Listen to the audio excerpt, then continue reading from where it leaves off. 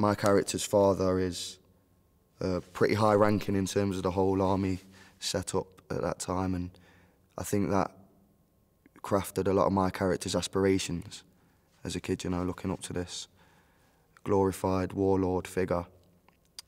So, I mean, to give you an idea of my character in relation to that is that I don't think he's not the typical naive boy that's stupid enough to expect to become his father, you know.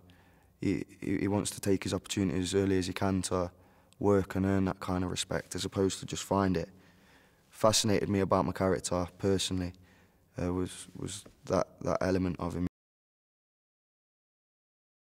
We've been doing a lot of gym work as well to basically help us physically look believable as warriors, you know, in terms of the aesthetics.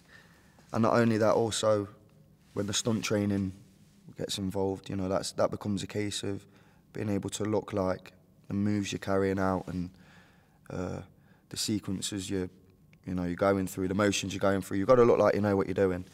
You've got to look like it's not the first time you picked up these two, what are to us as props. You know, these have to be our weapons, our lifesavers, our tools.